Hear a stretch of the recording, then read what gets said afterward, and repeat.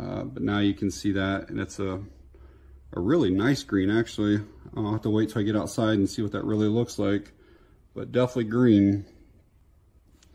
And so yeah, just one click on, one click off.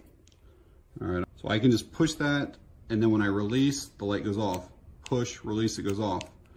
Or there's another button here that you can press and leave on then.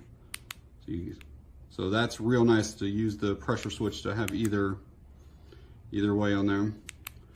All right, we'll get some nighttime shots, and I will tell you guys how to win this. Again, there's gonna be 5 of them, 5 winners here.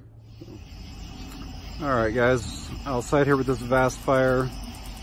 Seeing if I spot anything up in these trees here, and right now I'm not seeing anything, but it'll give you an idea of what this thing looks like here at night. It actually throws a beam several hundred feet.